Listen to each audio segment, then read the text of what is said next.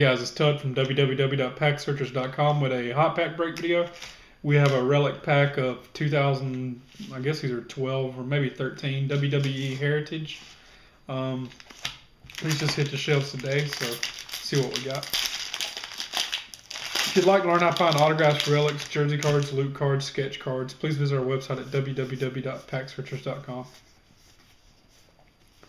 These are kind of cool. They're old school looking cards, as you can tell.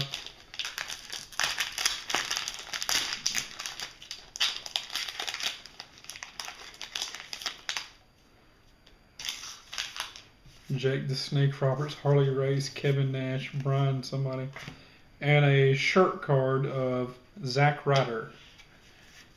I know nothing about wrestling either, just kind of like basketball. So I don't think he's any good because I pulled like 3 of his blue refractor autographs out of WWE Platinum.